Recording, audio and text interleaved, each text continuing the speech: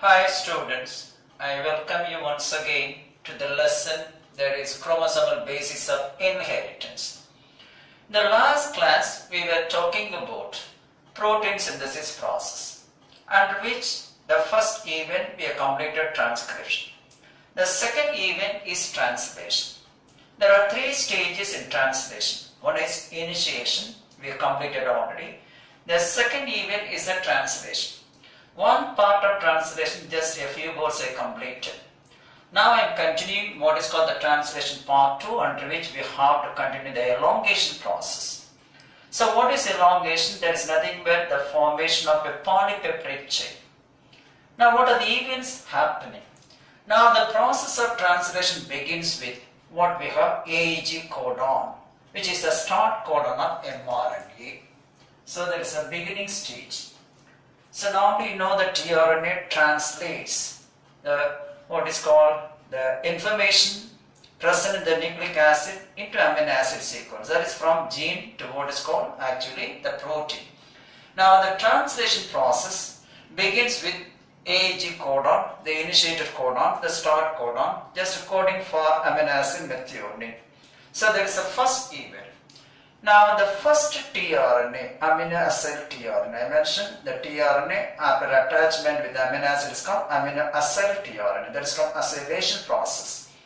Now the first tRNA which carries amino acid methionine called methionine tRNA, common name amino acyl, specificity with reference to the amino acid we can say methionine tRNA. This is the only tRNA which is attached to the P site. All other tRNAs are attached to the A site, then they are shifted to the P site. So this is the direct attachment of what is called the tRNA with methionine. That's the only what is called amino acid tRNA which attaches directly to the P site. All other tRNAs are first attached to the A site, then they are shifted to the P site. So the first tRNA which carries amino acid methionine, because the AG codon is coding for methionine, attaches itself to the P site of ribosome, peptide transferase site. So we have P site, A site both present the large subunit. We also have another, that is site, what's called A site, for the exit of what is called acylated, non-acylated or uncharged tRNA. Now, the ribosome catalyzes the addition of amino acid one by one to the growing polypeptide chain. So the structural and catalytic role is played by ribosome. It is, you know that one, that is a protein machinery at this side. Now the ribosome adds amino acid to the growing polypeptide chain. Now once the first tRNA with the methionine is in the P site, now the second tRNA with another amino acid, here in the book it is given alanine. Now the second tRNA which carries amino acid alanine. Now this pairs with what we have, the mRNA codon. We have normally there are 4 codons for alanine. I am writing one of the codons GCG, coding for alanine. So we have the second tRNA which carries amino acid, what is called alanine. That is called alanine tRNA. Now it pairs with the mRNA codon, that is GCG I am taking here, in the A site of the ribosome, because already in the P site we have one tRNA. Now the second tRNA is attached to what is called the A site. I will represent in the diagram later. Now the amino acid, methionine and alanine are present so close together, so that there is a peptide bond is formed between what is called actually this methionine and alanine. Okay, so now you see that the methionine and alanine found attached to just actually the A site. The bond is formed between methionine and alanine, they form a peptide bond. Still you have the second tRNA is attached to the A site, and the bond is formed between the methionine and what we have alanine formed in what we have actually the A site. So now methionine is present in the P site and alanine is present in the A site. A peptide bond is formed between them. What is the peptide bond? This is nothing but the bond formed between the carboxyl group of methionine and the amino group of just what we have alanine. Simply we can say the peptide bond is formed between the carboxyl group of one amino acid and the amino group of another amino acid. That's the bond is called CONH bond or linkage, peptide linkage. Now once the bond is formed between methionine and then what we have alanine, now the covalent bond between the first tRNA methionine breaks. So now the first tRNA is free from amino acid. Now we have the A site, we have both alanine and methionine together form a dipeptide is present. So A site now have just a peptide with the two amino acids. The first amino acid what we have methionine, the second amino acid what we have that is alanine. Now as a result of this one, once tRNA covalent bond with what is called methionine is broken. Now what is happening? It is leaving from the ribosome at the exit site. There is a E site which is called exit site. So the first tRNA which carried what we have methionine leaves from the ribosome at the E site. And the P site is vacant. Now the P site is vacant. Now we have what is happening in the A site. We have tRNA with the two amino acids. That is methionine and alanine together form dipeptide. Now this tRNA called what is known as actually peptidyl tRNA because it's having two amino acids. Peptide bond is formed. Now it is called peptidyl tRNA.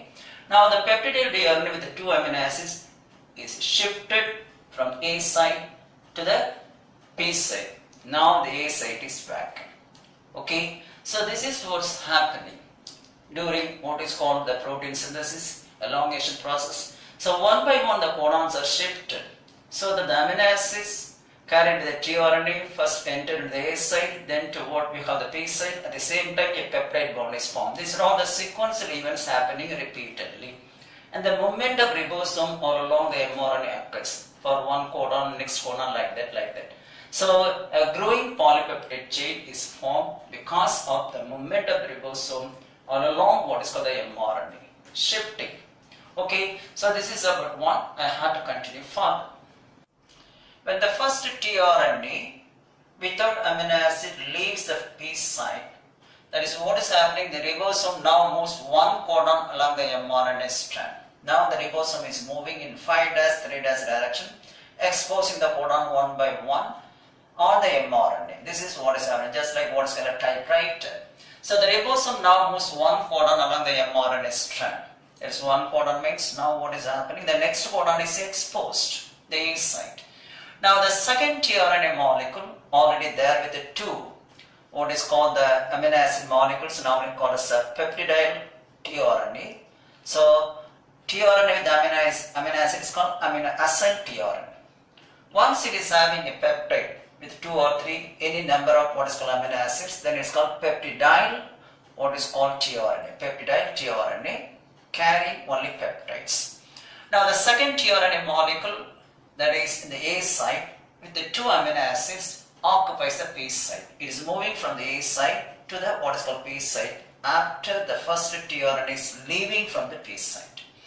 Now the third tRNA, now the A site is exposed, it becomes vacant and provides a space for the third tRNA to reach it. Now the third tRNA with any number of amino acid, here I am taking serine, the codon for that one in the mRNA is UGC. So comes and fills the A site and forms a pair with mRNA having the codon UGC. So this is now the third tRNA with the serine in the A site. Now in the P site we have peptidyl, what is called tRNA, a tRNA with the two amino acids. That is a peptide. Now the mRNA then moves through the ribosome by 3 bases. That is, it is moving along by one codon. One codon contains 3 bases. So it moves along. So the mRNA then moves through the ribosome by 3 bases. Normally the ribosome is moving. Now the mRNA is moving, though the statement is given, you have to understand that one. The ribosome is moving on a line, that line is nothing but mRNA. So one after another the codons are exposed and bringing the amino acid by the tRNA to pair with that codon. That's happening. So the mRNA then moves through the ribosome by 3 bases means one codon. Now as a result what is happening? This expels the deacylated. That is, deacylated means without amino acid. Once the amino acid has been removed, once the bond between the tRNA and the amino acid has been removed, that's a covalent bond. What is happening? The tRNA is called deacylated or uncharged tRNA. And from P site, and what is happening? And most peptide tRNA, that is now from the A site, a tRNA with the two amino acids moving to what is called actually the P site. And most peptidyl tRNA from A site to P site and empties the A site. Now the A site is emptied. Now we have actually now the tRNA with the 2 amino acids, what is called a peptidyl tRNA, moves to the P site from A site with the 2 amino acids. As a result, what is happening? The A site becomes emptied, and that provides a space for entry of the next, what is called the tRNA with the amino acid. Here I am taking that one, what is called the serine. Now normally what is happening, a peptide bond is formed between the second amino acid, that is alanine, and the third amino acid serine. So now in the A position we have tRNA with the 3 amino acids, that is a tripeptide, and from that one it is shifted to the P site. So the shifting of what is called a peptidyl tRNA with the peptide from A site to the P site is called translocation. Shifting, simply shifting of tRNA with the peptide to the what is called P site from A site, and that is called what is known as translocation. So it is an energy requiring process. The energy provided for that one is nothing but GTP. Hydrolysis of GTP energy is normally released, and that one is responsible for shifting of what is called peptidyl tRNA from the A site to the P site, and that process is called translocation. That process is called translocation. What is translocation? The movement of tRNA with what is called peptides from A site to P site is called translocation. It is an energy requiring process. The energy is provided by the hydrolysis of guanosine triphosphate. The energy is provided by GTP. That's about translocation from A to P site. Now what is the role of ribosomes? Now the ribosomes contain, you know that one, the main enzyme peptidyl transferase. The P site is so called because it contains a peptidyl transferase enzyme for the formation of peptide bond. Along with you also have ribozyme. The one, you know that one, just actually doing the process of, that is a splicing process. Now the ribosome catalyzes the formation of peptide bond just between the amino acids. Formation of peptide bond between the amino acids, and by adding amino acid one by one to the growing polypeptide chain. So it plays a catalytic and structural role, forming the structure as well as catalyzes. You see that one, the formation of peptide bond by adding amino acids to the growing polypeptide chain. Now actually the ribosome moves from one codon to another codon just along the mRNA in the 5' 3' direction. The meaning for that one, translation always occurs in 5' 3' direction. Either replication process or transcription process or translation process, all events occur only in 5' 3' direction. So the ribosome moves from codon to codon along mRNA in 5' 3' direction. Now amino acids are added, translated into a polypeptide chain. Because of that's the message dictated by the mRNA. That's a message in the mRNA. As dictated by mRNA only, the amino acids are selected and added to the polypeptide chain. Now what do you mean by polysomes or polyribosomes? Some cases, you know that when if you are taking this is the mRNA, we have a cluster of ribosomes. Now this is mRNA. Now this is the ribosome. So sometimes what will happen, the cluster of ribosomes which are linked together by mRNA is called as polysome or polyribosome. They are the site of protein synthesis. They form the site of protein synthesis. So once again I repeat. So a cluster of ribosomes which are linked together by mRNA and forming the site of protein synthesis is called polysome or polyribosomes. So with that I concluded the second event of what is called the translation process, elongation. So I completed initiation and what we have elongation of translation. So we have to conclude a paragraph of what is called the termination of polypeptide synthesis. That is nothing but the termination process. Okay, we'll proceed. I mentioned about what is polyribosome or polysome. Here I represent a symbol diagram. It is a cluster of ribosomes which are linked together by mRNA. See, I mentioned about the cluster of ribosomes and they are linked together by mRNA and they form the site of protein synthesis.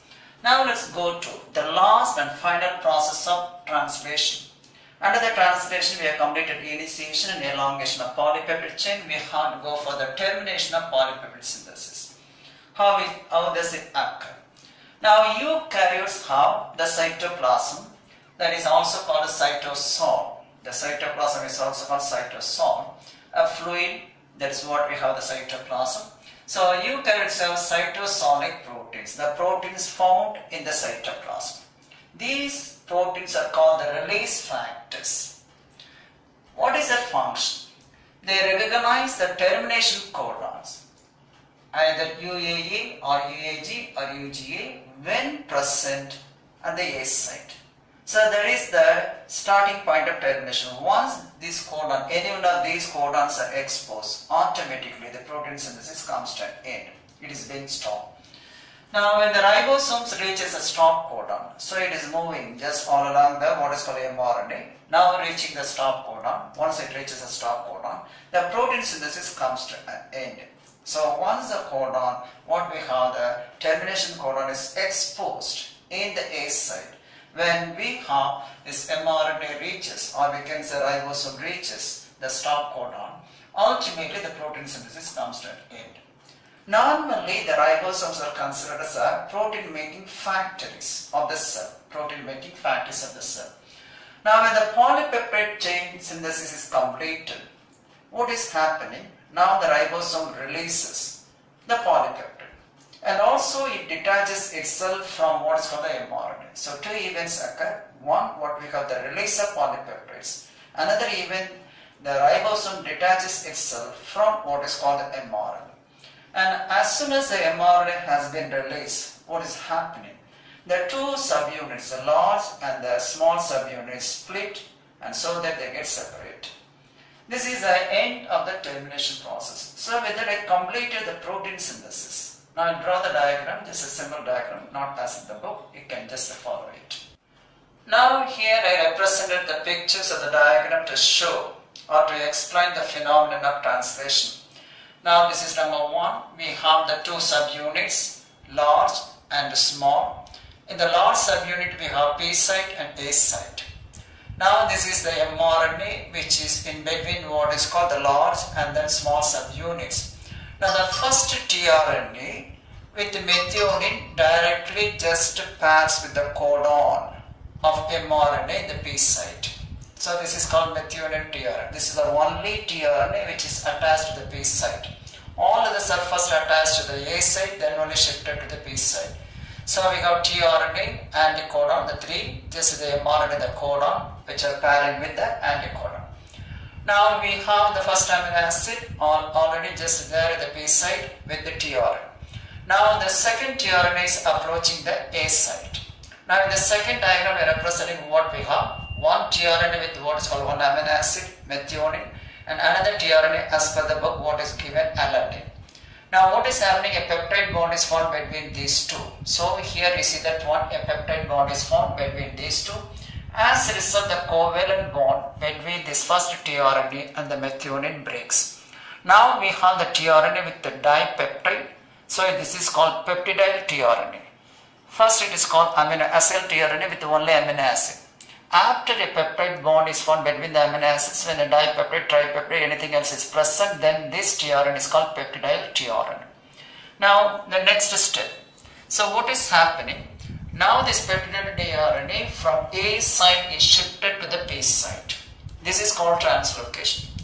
Now as a result, what is called non-acylated or unacylated uncharged tRNA is moving out. It's being released from the tRNA, the E site, that is called exit site, that is not represented in the book.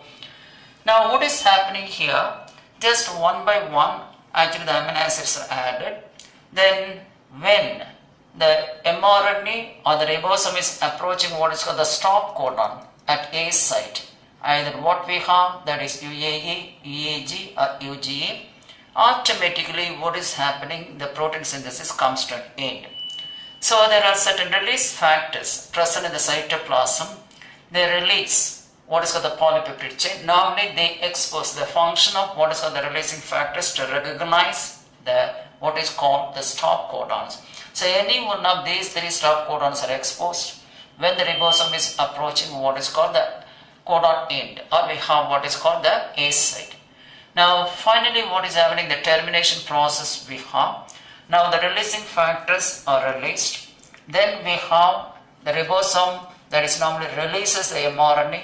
At the same time also it releases the polypeptide chain which is being synthesized. And finally the two subunits get separated. So we have in the medium the reversible subunits, larger subunit of 60 and smaller subunit of 40.